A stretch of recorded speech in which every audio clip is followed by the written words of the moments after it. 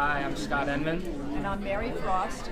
We're from the Brooklyn Eagle, and we're here at a Hillary Clinton phone bank in downtown Brooklyn today, asking people why they're making phone calls for Hillary Clinton a few days before the election.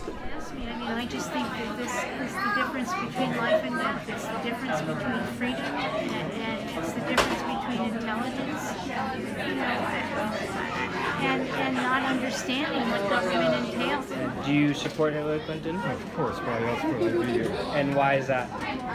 Well, there are a couple of reasons, but the major reason is that the person she's running against is a maniac. What sort of things do you ask them when on the phone?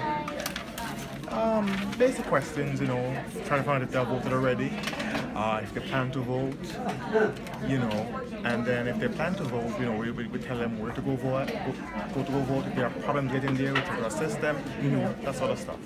And do you support Hillary Clinton? Yes. And why is that? Well, I'm an immigrant.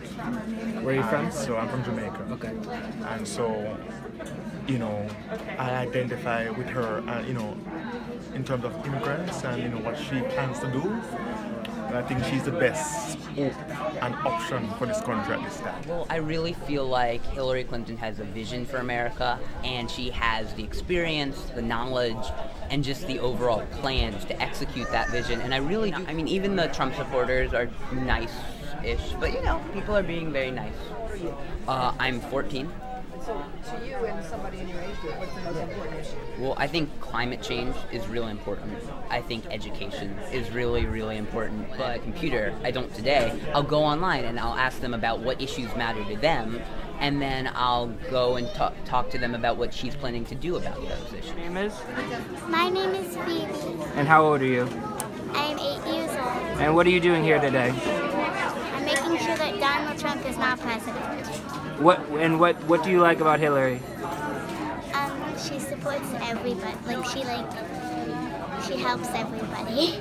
And you said you wanted to make sure Trump is not president. Why is that? Because he calls women nasty pigs or something. Okay.